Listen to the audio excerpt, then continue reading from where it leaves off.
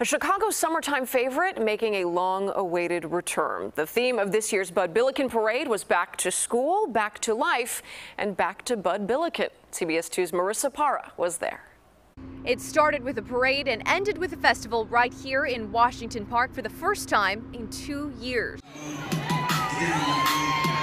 Bud Billiken is back. For the community, this is huge. For our youth, for our elders. The 92nd annual Back to School Parade spanned across 10 blocks, welcomed by those who tell us they've never missed one. The history of Bronzeville, you think about the history of diet. When people think about Bud Billiken, you think about Chicago. With the help of at least 80 different organizations, businesses, and vendors across the city, roughly 2,000 kids tumbled and marched through the parade, including the athletes in Diet High School, who said the energy today was unmatched. I walked in the parade. And I smiled and waved at people in the Bud. My favorite thing in the parade was just watching all the people come out and support the parade that hasn't been around for like 2 years. So I just enjoyed everybody's energy. It felt extravagant, like everybody was just all happy and waving at the people. And in some ways, it was a Bud Billiken unlike any other.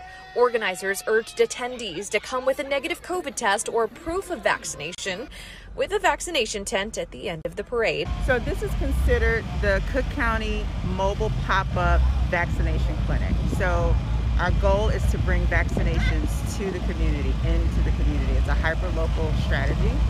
And what we know is that some of the barriers to vaccination is just access. For Cook County Health, even one person walking in would be a success. Considering that the vaccine demand has gone way down, just seeing one person come through can make an enormous difference. If you think about it, one person can infect many others. That festival wrapped up within the last hour here. You can probably see some of those tents being taken down. In all, Cook County Health says roughly half a dozen were vaccinated today. Reporting from Washington Park, Marissa Parra, CBS 2 News. The very first Bud Billiken Parade was back in 1929. It is the largest African-American parade in the United States.